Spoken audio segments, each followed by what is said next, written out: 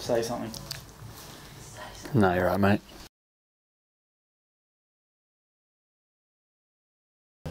So, Reese rides BMX, asks what was my favourite trick and why, and what would I prefer, park, street or dirt. Favourite trick, hands down, would be like floated downside whip. Like I don't get that feeling from any other trick. It's just like, I don't know, you're in the air and it's oppo air and it's a little bit unpredictable, but like somehow feet just land perfect and it's like a sick feeling.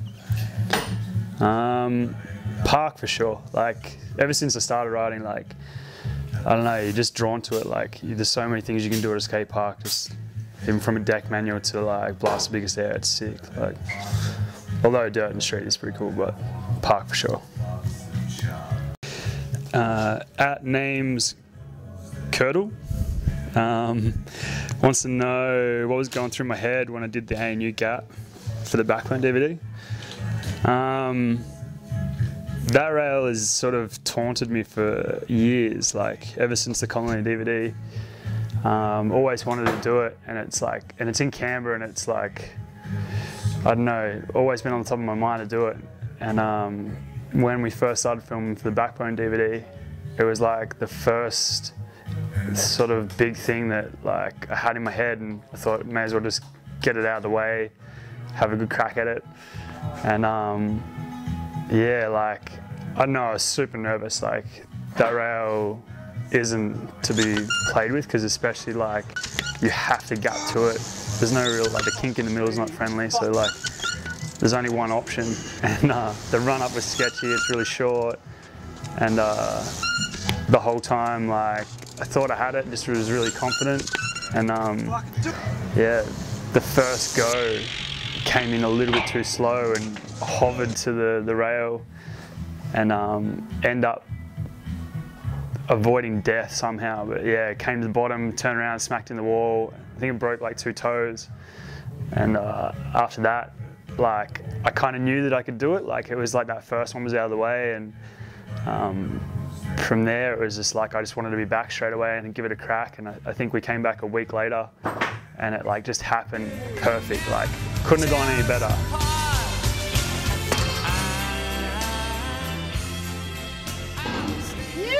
Definitely one of those rails that I didn't take for granted, but like I just knew that if I was confident I could get it done. So it was a good one to get a good start for the DVD anyway, that's for sure. At Aiden Fox asked me what the scariest rail I've done, and it's definitely that ANU rail. Like just because it's just, I don't know, been on my mind for so long, and it, like wanted to tick it off, but coming up to it and then especially crashing the first time, but then the second time, like super nervous, couldn't, like had butterflies, like, and I think that's a good thing when you're doing big rails like that. Like if you go in super confident, like it can go south real quick. But yeah, that was good to get that one out of the way for sure.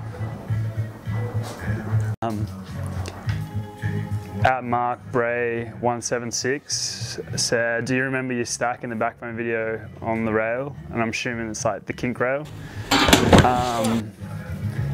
Nah, I remember like watching the playback footage, like Jacko played for me. Like I was laying in bed and I was all banged up, but like I don't remember a thing. Like it happened so quick, and again, like I was maybe a little bit too confident for that rail. Like we're on a good run with the video, and yeah, just it happened so quick, and like yeah, before you know it, I was mad concussed, woke up in hospital, and yeah, banged up. But yeah, it's definitely a good crit. At Lays a Sprocky #1 asks whether I fold my toilet paper or scrunch it. I'm a clean snap kind of guy, so like I'm good with that.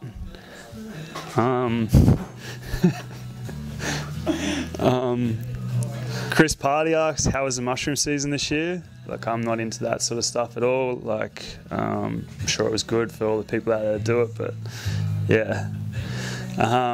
John O'Nuff said, how deadly was the Coorong Bowl? It was the shittest, best looking ramp you've ever seen. Like until everyone went there and had a ride of it, like I don't know, a good look. Sorry, it looked good on photo, but yeah, as soon as you got there, it was like 4-foot tranny that just went nowhere.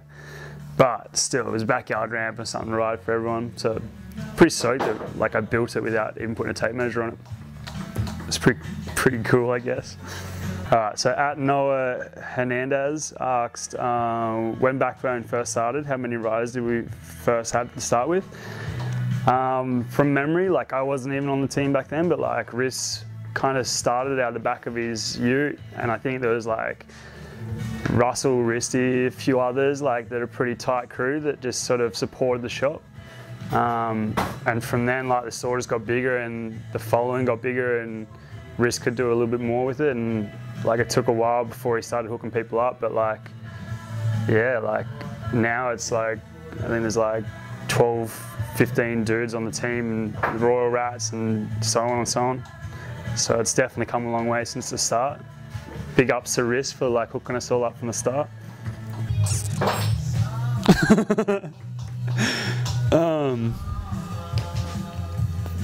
At Will Belotho asks, why am I so cooked?